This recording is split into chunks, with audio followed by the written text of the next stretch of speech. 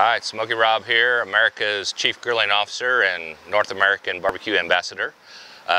We're at Boar Hog BBQ. We're going to try it today because Smokey Rob's all about the barbecue that's in a gas station. So we're going to go inside, we're going to try some barbecue and see how it is. So see you inside.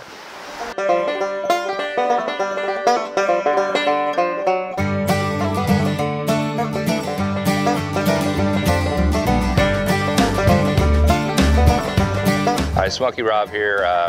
We're back. We got a little bit down the road and we realized that on the Boar Hog video that the sound didn't work when we were inside the restaurant. So we stopped here and we're gonna try to re-synopsize what happened. We tried the ribs. It did pretty good on the bite test. It had a good bite. Had good flavor to it. It was a nice sauce and that worked well.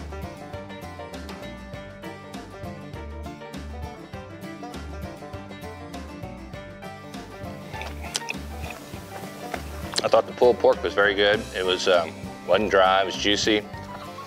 Had a good flavor to it, it's not too salty, it's not overpowered by the rub.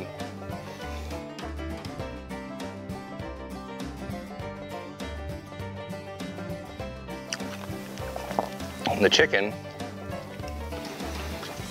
pulled chicken sometimes can be dry. This is a little bit on the dry side, but it's got a nice flavor to it, but it's not, it needs a little bit of a white sauce or whatever to do it, but the pulled pork is very good.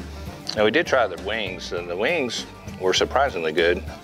They're not a smoked wing fan sometimes because the skin can be a little bit rubbery or something. But these wings, they turned out very well. And the skin comes off well, and it bites, and it's got a good flavor to it. And the white meat's not too dry. It had a good wing flavor to it. So I thought overall the wings were very good. I thought the pork was excellent. Ribs are good too. So I believe you get a chance on butterflies, let me. You're on heading out 72 East, heading towards Gurley, outside of Huntsville. Check out Boar Hog. I mean, it's a good barbecue place. So next time, this is Smokey Rob saying, stay smoky.